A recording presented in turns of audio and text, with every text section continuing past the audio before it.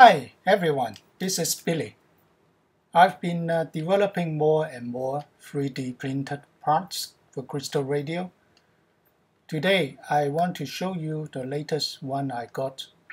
It is a varying inductance crystal radio that I designed. You can receive the AM/MW radio stations through this radio. I put in additional sockets or holes for you to mount the screws, so any kids can use wires and screws to mount the equipment and crystals to make a great crystal radio. This radio can support different types of detectors, including crystals,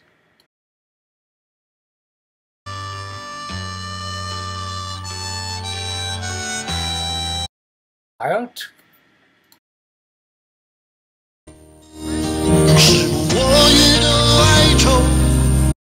and MOSFETs, in particular 3D cube. Asking for is it safe to travel dahil bumaba na yung number? I also designed two versions. The left one is for the round 10mm wide Farad core. The right one is for a flat Farad core. This video contains the testing, 3D design, how I make it, and also the indoor testing. Let's first hear from the outdoor testing. Direct Selling Center Shop. Kung may pagkakataon, bumisita lang dyan sa taas ng Worldwide Plaza. Meron din sa labas ng MTR Exit B ng Central, meron sa Causeway Bay, sa Tune 1 at sa Yunlong. This is Pilipinas Week in Review on 864 AM.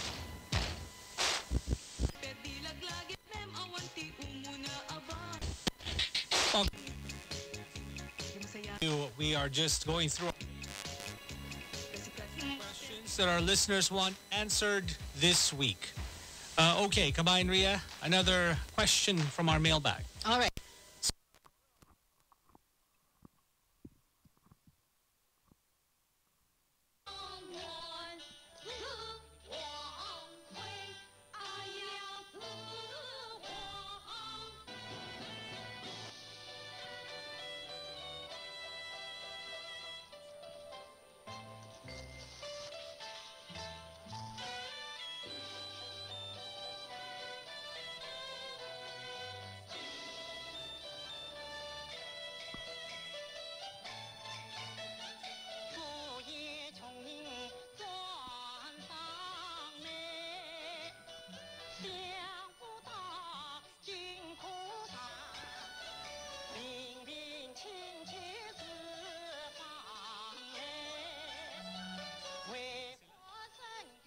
Next, let's look at the 3D modeling. I am using Fusion V60.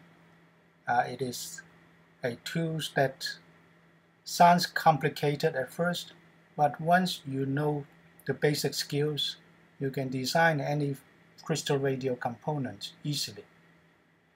I may create another video to show you how you can create simple things like a fuse tube, so you can put in a diode or a crystal, or something like another variable capacitor holder.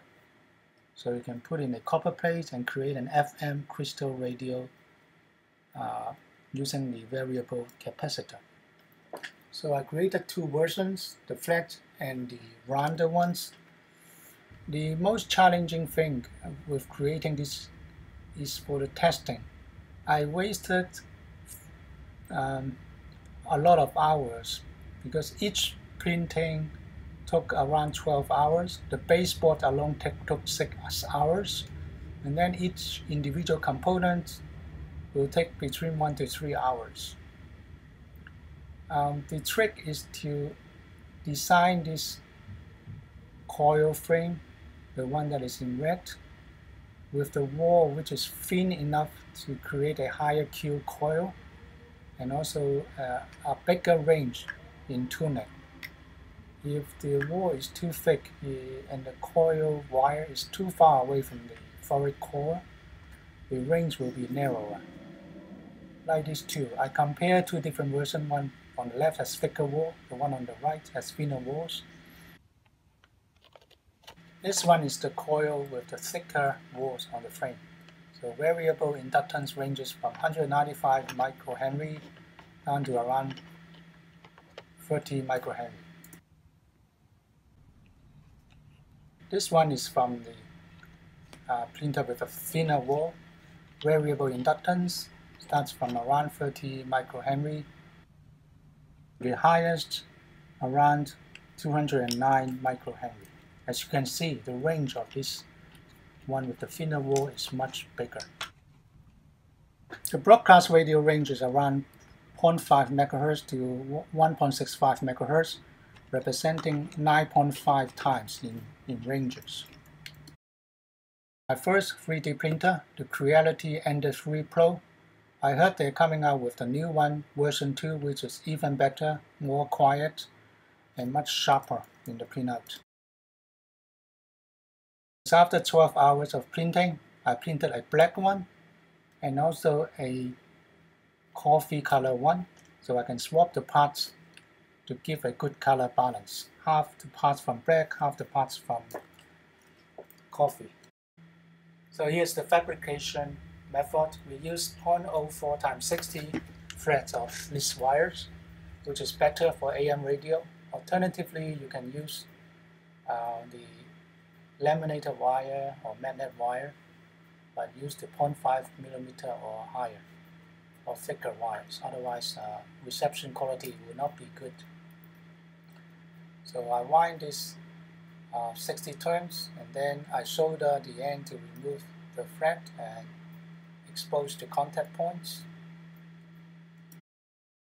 To create the tabs, you just insert a tweezer to protect the other part of the coil. Just gets the tapping point above the metal, so you can put a solder there and connect the wire. A bunch of M3 screws to screw down onto the holes. The holes are printed with a size of 2.8 millimeter, so it will fit firmly with a M3 screw. The first few twists, the first few turns may be harder, but as you drive along, it will be easier to screw things in. Sometimes the 3D printer result is not as good as you want. There's a lot of hairs, you need to remove those, use sandpaper, then it will be very smooth.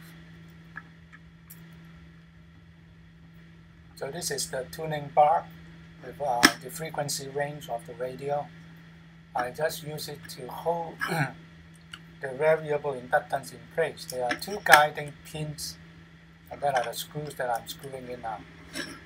So let's test if it is smooth enough. After we put in this circular gear, spiral gear they call it, seems to be quite smooth.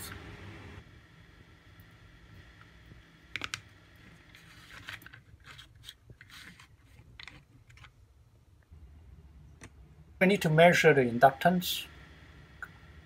Turn to the lowest inductance, and turn to the maximum inductance, mark the values. Use this formula, maximum divided by minimum. It should be equal to or more than 9.5 times. If you got this figure, it will be great. Then you may not need the 2-band fixed capacitor. Otherwise, still suggest you to add the 2-band fixed capacitor to expand the range.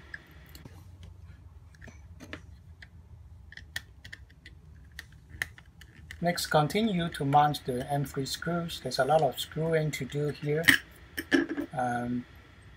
For connecting the circuit together, you can reference to my circuit diagram. You can use the solder to solder wires and solder plates, or if you want to go original, you can use the bare wires and mounting screws and just fix the wires with the nut. It's how people build the original crystal radios using just wires and nuts. So we're almost done here. We've got the capacitor C3. The last step is to apply the LC formula to find out the two fixed capacitor, you want to have the two bands of your AM radio. I used 500 PF and also 300 PF.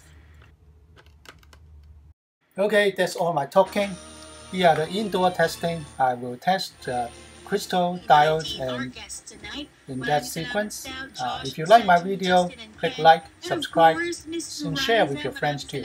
Until next time, bye now. Maraming salamat. Meron pa sa tanghali. 18 Global, 18 Hong Kong, 18... A few days. With how is...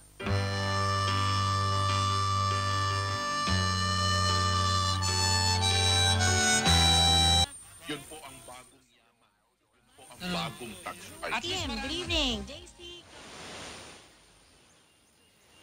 这是一首豪放的歌，大河奔流，波澜壮阔，百折不挠，不畏阻隔。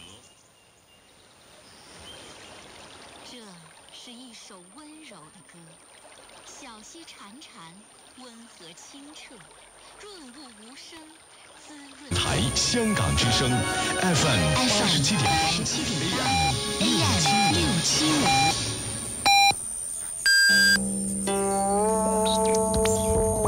听新闻，品文化，这里是中央人民广播电台香港之声。呢度係中央人民廣播電台香港之聲。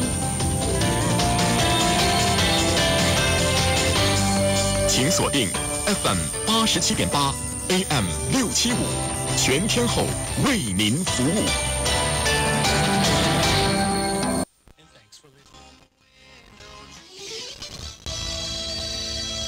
You're listening to AM 864.